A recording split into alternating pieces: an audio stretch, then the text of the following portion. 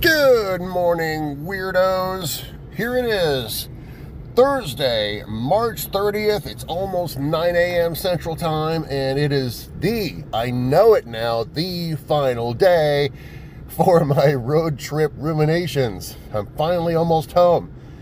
And this will probably be the last road trip ruminations until my next road trip, which will be, let me see here, let me look at the calendar real quick. It's going to be, let's see here. I'm not doing anything next weekend. Oh yeah, but the weekend of April 15th and 16th, I'm going to be in Davenport, Iowa for the Quad Cities Comic-Con, so that'll probably be my next road trip ruminations as I head towards that, probably on the 13th or 14th, and then coming back on the 17th and or 18th. So you'll finally be done with me and my just marler, maniacal, or maniacal, that is, meanderings. There you go. And I think that's enough alliteration for one morning. You can tell I'm wired, but I don't know why, because I haven't had my caffeine kick yet. So I don't know why.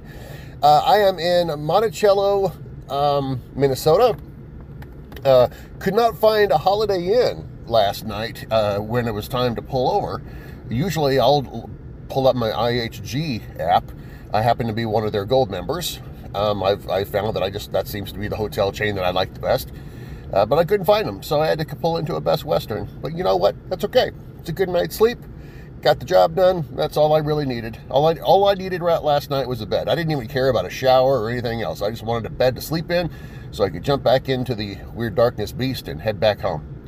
I did have an odd thought last night. With all the news going on about, the guns and stuff like that, the word Antifa comes up quite often. And I'm wondering, why do we say Antifa? Why is that the pronunciation? It's either Antifa or Antifa, which is odd because it is actually short for anti-fascist. That's what it's supposed to be. So anti-fascist. Shouldn't we be saying Antifa or Antifa? Yeah, Antifa. That's what we should be saying. Okay, yeah, all right. I'll stop now. I might check in a little bit later on though. Hey weirdos, well, let's see here. It is almost 4 p.m. Central Time, and I'm at home. In fact, I've actually been home for a little while. I just got out of the shower, which feels so great. That's one of the downsides of being on the road. You can't really find a really good shower until you get home. So I actually feel myself again, which is really nice. I got something pretty cool in the mail when I came home. I've been gone for so many days. I had a lot of mail that had piled up, but one of those boxes was really special. I received something from Hillsdale College. Apparently, because I did a guest lecture there. Well, I don't know if you could even call it a guest lecture, but I was a guest in class a few weeks ago for a Hillsdale College class. And it was audio production, radio, podcasting, stuff like that. So that's the reason that they had me in. And I was there for about an hour, and I just kind of told them about what I do and showed them a little bit about the process that I use. And they were so thankful. They sent me not only a thank you card, but they sent me a big box full of great Hillsdale College stuff. I got a baseball cap. I got a pendant that you'll probably see the pendant if you watch any of the videos that I record for Facebook and YouTube. I'll have that in the background. They sent me some stickers and pens and a Hillsdale College coffee mug, couple of American flag keychains, couple stickers. So if they're listening right now, the Hillsdale College class with Professor Scott Bertram, thank you so much. That was really, really kind of you. A nice surprise to come home to. And that's it.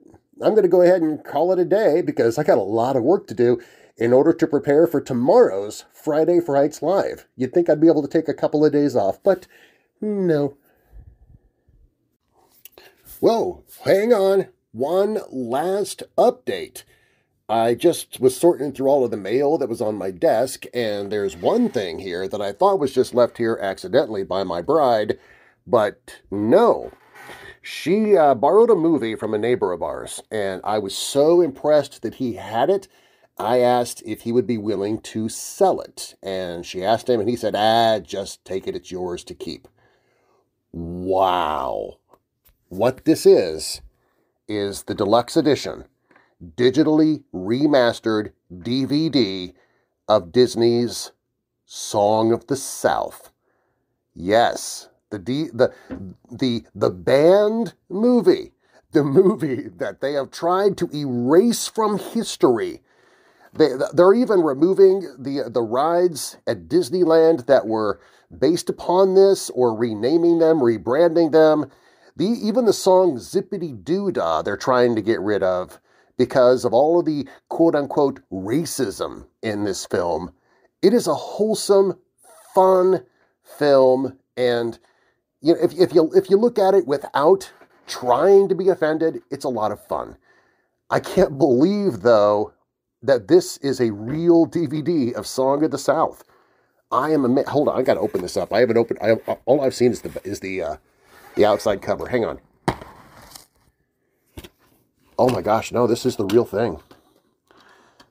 I thought maybe it'd be a bootleg DVD or something, but it's branded in the CD itself.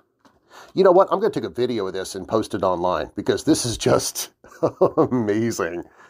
Wow. Okay, I just had to share that, but now I think I'm going to make a video of it just so everybody can see what I'm talking about. Okay, well, we'll see you tomorrow night for Friday Frights.